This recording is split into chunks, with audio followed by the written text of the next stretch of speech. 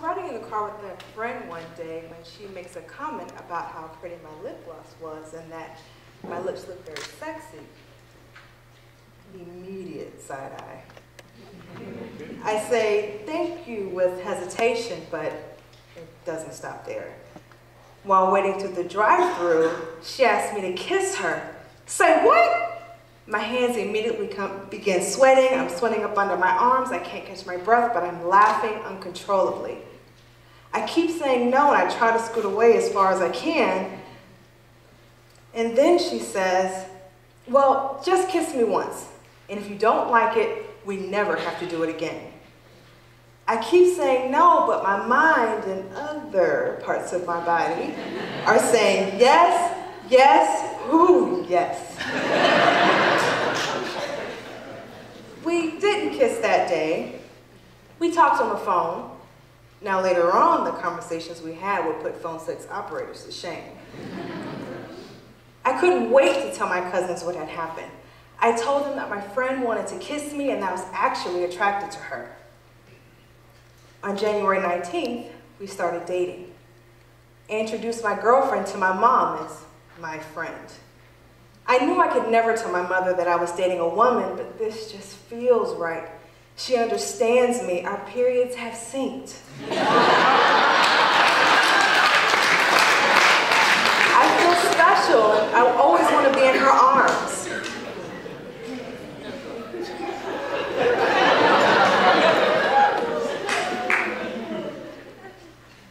I always wanted to be in her arms.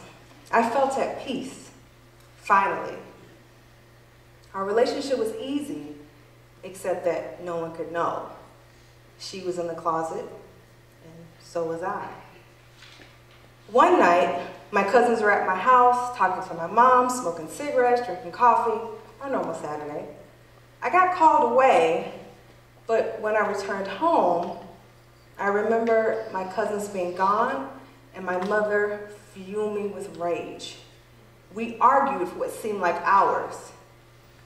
Then I realized, in the 30 minutes that I was gone, I was outed by my own family, my blood.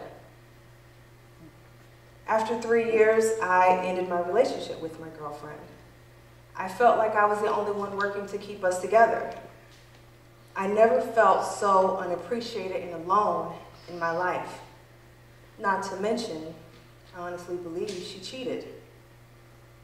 After a while, I found myself confiding in someone who understands how I feel. After a year, she's helped me to mend my heart, and then one day I looked at her differently. I had fallen in love with her. We told each other we loved each other all the time, and we talked about dating, but she had recently got out of a relationship, and neither one of us wanted to ruin our friendship. On November 10th, 2014, my mother was diagnosed with stage 4 lung cancer, which had spread to her brain. My mother is fearless. She was scared, but fearless. I reached out to my friend, and she was there for me. She was the first person I told that my mother's more than 28 years of smoking may be the very thing that takes her away from me. I called my dad, and he came immediately. One day, my dad and I went out for breakfast at Cracker Barrel, and when our food arrived, he asked me, was I dating anyone? I quickly replied no. I could feel the urge to tell him that I was attracted to women swell up in my throat, but the image of him tossing one of those huge tables across the room quickly took over my thoughts. My dad is 6'4". I started talking to him about a past relationship with a boyfriend, and I said, Papa Smurf, that's what I call him, what would you say if I never got married? He said it would be my choice. Okay, so far so good. Then I said, my relationship with my ex-boyfriend didn't end so well, and my relationship with my ex-girlfriend. Now this time, I'm playing with my pancakes with my forks, and I'm moving my peaches around, and I'm looking down, and I slowly look up with one eye still closed, because I'm ready for him to toss this table across the room or joke me about my clothes. But when I open my eyes, he's completely calm. He looks at me with his big eyes and says, "So yeah, what about your ex-girlfriend?" "Oh, well." I sit up straight, and with a big smile on my face, I ask, "You don't care that I date women or may never be able to get married?"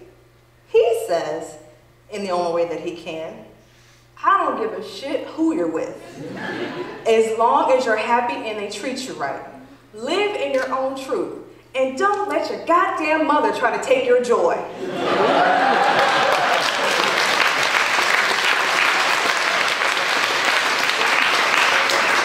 My dad was always my favorite.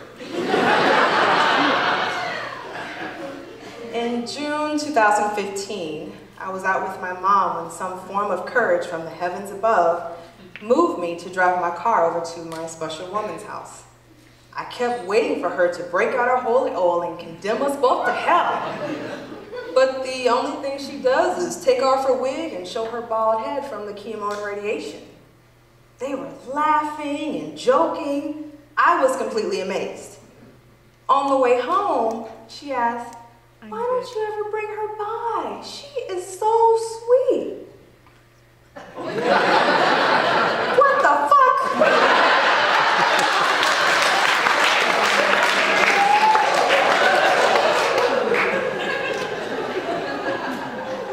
In July 2015, my mother's health changed drastically. She went from being able to drive to now having me drive her to and from work and write out all the checks to pay the bills. The radiation has shrunk the brain cancer, but they grew back with a vengeance. She went from having 6 small tumors to more than 30 scattered in her brain in a matter of months. But she never stopped working. She went to work every day. She went to church on Tuesday for Bible study, Thursday for choir rehearsals, Saturday for any church events, and Sunday for church. My mother is a beast. In August, she kept saying that she wanted to go home to see her parents. In a matter of 2 weeks, she went from being able to walk with some assistance to now being completely wheelchair bound, had a seizure, and her bowels completely impacted from the morphine we had to give her for the pain. Again, I called on the Lord, and then I called my special woman. Vitas was my saving grace. They kept us strong enough to make it back to Jacksonville. On October 9th, 2015, my mother celebrated her 61st birthday. I read her 2 birthday cards I had given her, and I told her how much I loved her.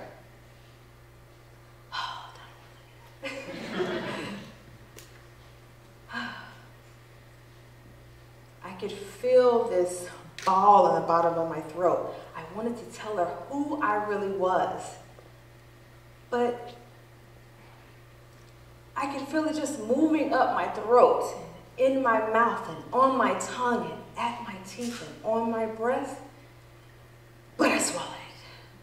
I couldn't tell my mother that her daughter is a lesbian on her birthday.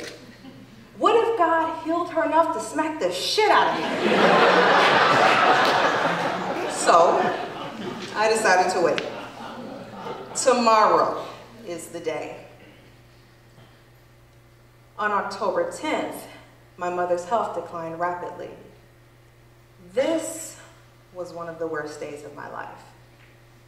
I had to sign the DNR papers, and her medications were increased to keep her sleeping and comfortable. The nurses assured me and my family that my mother could still hear everything, so tell her any and everything we have ever wanted to say. But I still couldn't do it. I was too chicken shit. So I gave myself a pep talk, and I said, tomorrow is the day. On October 11th, I knew what I had to do. About 2 weeks earlier, a nurse had told me that she could tell when a patient was about to pass because they spike a really high fever and the soles of their feet and the palms of their hands get cool or cold to touch because the blood is going to their vital organs trying to sustain life. Now from that point on, anytime I walk into my mom's room, I touch the soles of her feet, and then I touched her hands. On this day, I walked in, touched her feet. They were warm. All right. I touched her hands. They were on fire, so hot. The CNA told me that my mom had a slight temperature, but nothing to be worried about. My aunt and I were at home when we got a call that we had to pick up my mother's prescriptions. On the way back, I told myself, it is either now or never. Today is the day. I walked into my mom's room feeling proud because I knew exactly what I was about to do and say.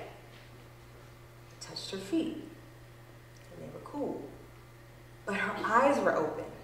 I said, hey, Jelly Bean, hey, Mama, I love you, I love you. I touched her hands, and they were cold.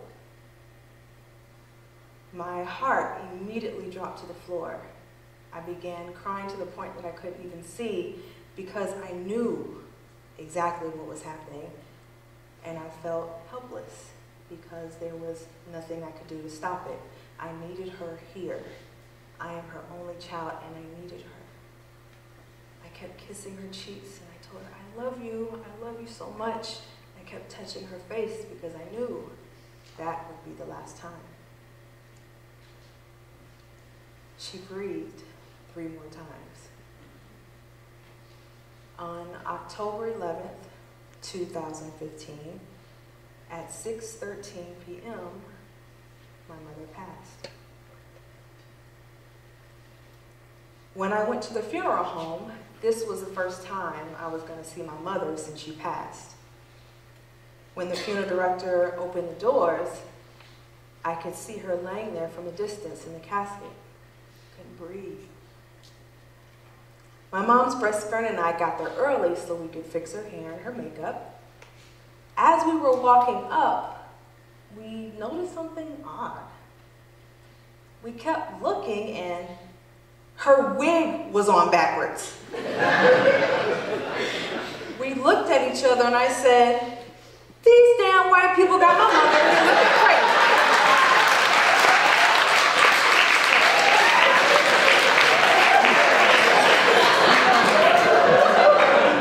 All we could do, the tears immediately dried up because all we could do was fix it and laugh because I could imagine what my mother would say. I never got a chance to tell my mom my big secret. I think she knew, but I never got to tell her. Again, I reached out to my special woman, and she was there for me, but not the same way she used to be. It's been said that when someone isn't giving you the same amount of attention as they had been, it's because someone else has their attention.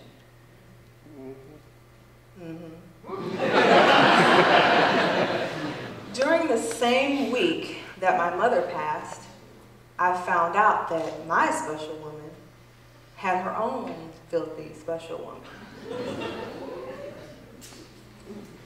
She said that she would be there for me, but she wasn't. She wasn't by my side at the funeral service. She wasn't by my side at the burial service. It wasn't until about 2 months later that I found out that she had plans to marry her special woman.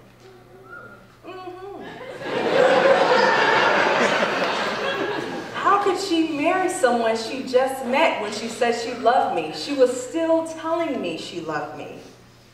It wasn't until later that I found out that she would never have dated me anyways because of my weight. She likes flat stomachs and fat asses.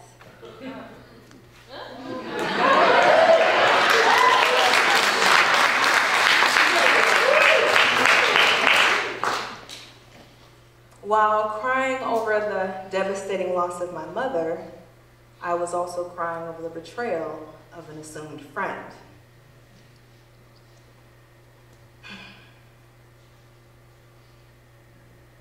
What I've come to realize is, yes, I am a lesbian. A big one. Yes. I am also a plus-size Dark Godiva chocolate, honey.